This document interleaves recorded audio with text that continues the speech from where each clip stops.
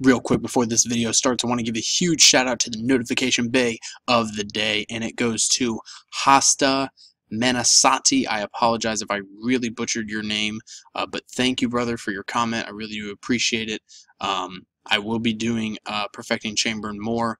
I'm going to be doing it actually on this episode, as you can tell by the title of this video. We're going to keep it going, and I'm very excited for the future of this channel and for everything that I have planned, everything from a case opening, a Code of the Duels, which I'm going to be talking about in this video, to everything else that I have planned. So thank you, Hasta Mensati. Again, I apologize if I'm mispronouncing your name, but notification bay of the day. Go and check them out, give them a subscribe, tell them that Avery sent you. So without any further ado, let's get into the video.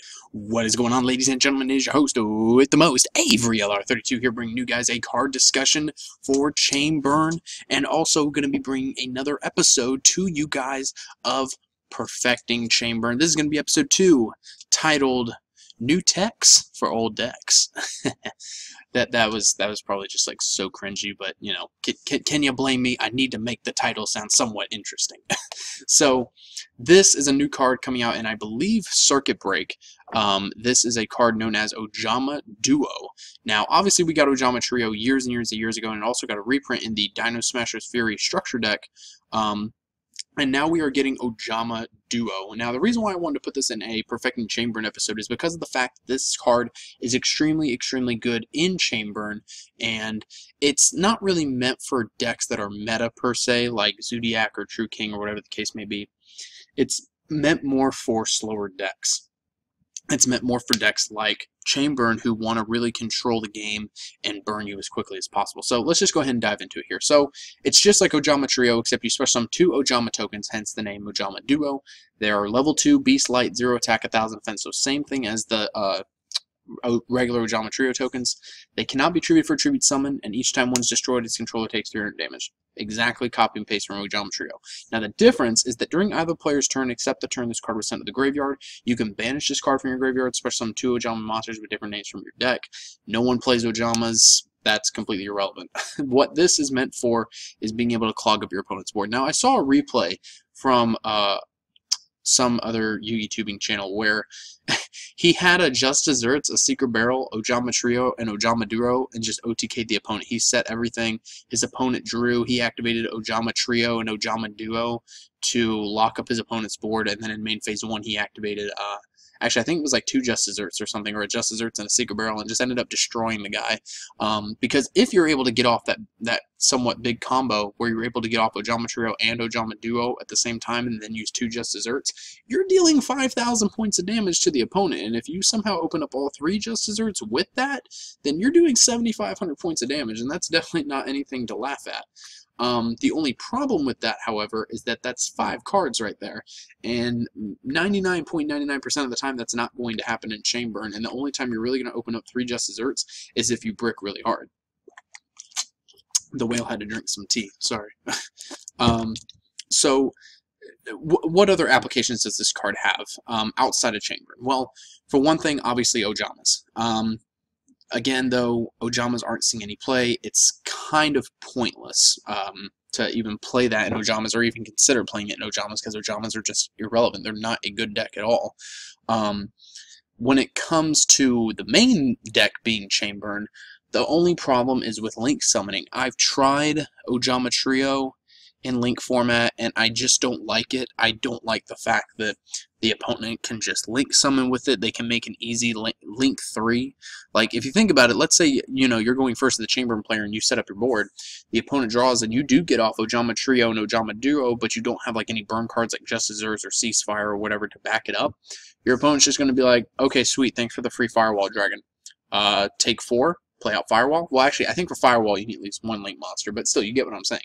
A Link 3, okay, take all 3 Ojama Trio tokens, make a Link monster, take the other 2, make a Proxy Dragon. Like, and I mean, at that point, you're giving your opponent 2 Link monsters, and you have no way to just completely obliterate them for doing so. They just got out 2 Link monsters for free, and they're going to completely obliterate you, because now pretty much all their main monster zones are open at that point, depending on what they played. So I think that this card is a bit too slow, just overall, and I think with the new rule change, I think that really does show. I think Chainburn could still potentially use this, especially against decks that don't really use the extra deck all that much, I think that they would have a bit of trouble getting rid of the Ojama trios and duos. Because let's take True Draco for example. I don't play the deck at all, so I'm probably going to get this wrong. I know that they can make VFD, but let's just say for example that you come across a True Draco deck that doesn't play any Link monsters. For whatever reason, it just doesn't play any Link monsters.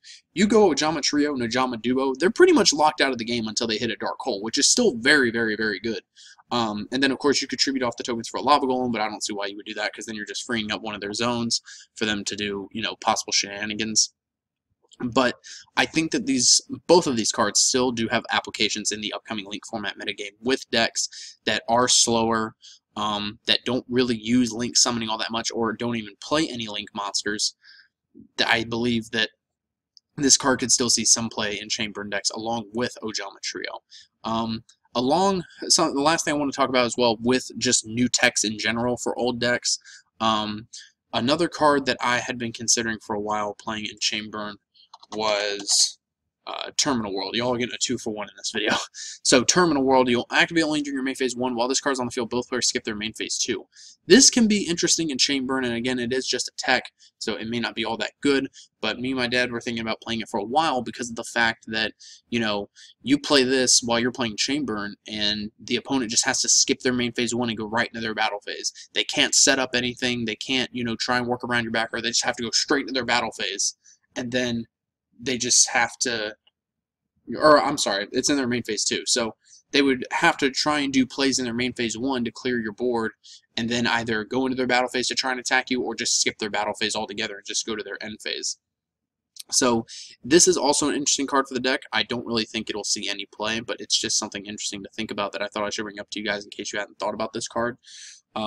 I know there's also that Bamboo card that makes your opponent skip main phase 1, but that would be irrelevant in Chainburn because then you're not playing a Chainburn deck anymore. But let me know what you guys think about Ojama Duo in Chainburn or in any decks in general. I really wanted to bring this into a Chainburn episode, not just discuss Ojama Duo. So thank you guys again for all the support. Let me know if there's anything I may have missed in this video. I'm sure that there are plenty of other tech cards that aren't just coming into my mind that I could still discuss. Like, there's so many different variations of Burn as well. Like, you could also play a Chain Energy variant where you focus more on, like, Chain Energy and keeping your life points up with Try and Guess and stuff. And Try and Guess is still going to be good in Link format because no one's going to be playing 15 fusions in Link format because you're going to have to dedicate spots to Link monsters. So you can easily still just call Try and Guess and call all fusions, and you have an even higher chance now of getting 3,000 life points than not. So anyway, thank you guys for watching as always, and subscribe if you've not already.